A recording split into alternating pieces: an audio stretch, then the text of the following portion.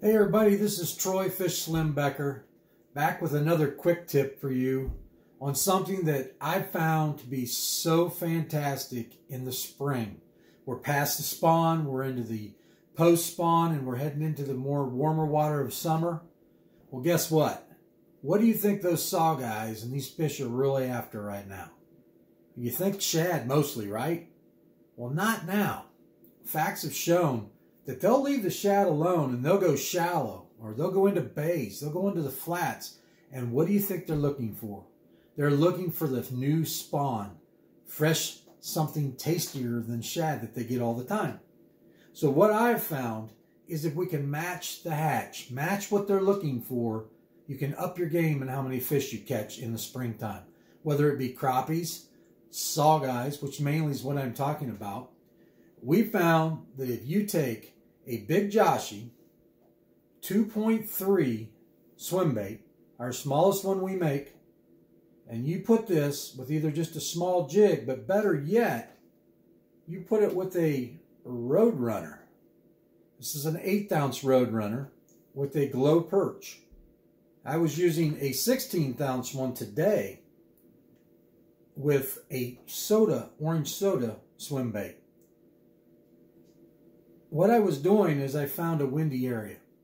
I was at a shallow lake called Indian Lake, I'll say it, and I found some shad. I found some bait. It was being pushed into an area by the wind. So what did I do?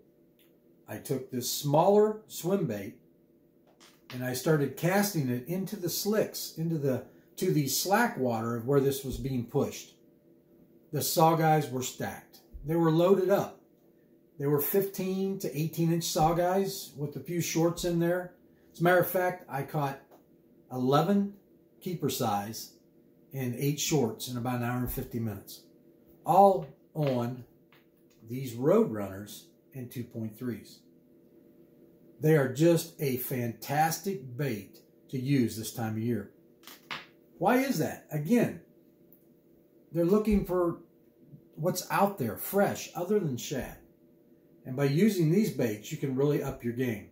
Yes, the power of a 2.3 swim bait on a Road Runner is just amazing. And this will work all the way into June. What we like to do later is we'll take those same swim baits in an 1/8 ounce. Sometimes we'll go quarter if they start to go a little deeper.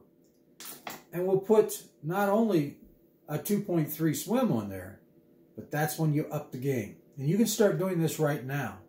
What we do is we take Nightcrawler. We'll get some before we go and prep it. And we'll actually take scissors and cut it into little 1/4 inch, 1/2 inch chunks. Rinse it all off, put it in a bag, keep it in a cooler. And so when we're out fishing, now we just take that Road Runner, and we tip a small chunk of that Nightcrawler right on the hook. What we found is you can go to the flats in these bays or in your main lake flats, and you can take this, cast it out, sink it to the bottom, and slow drag it and hop it and pull it. And what we found is that little bit of meat that you put on there, saugeyes can't resist. Now granted, you're going to catch some catfish, you'll probably catch some gills, and you'll catch some other fish as well.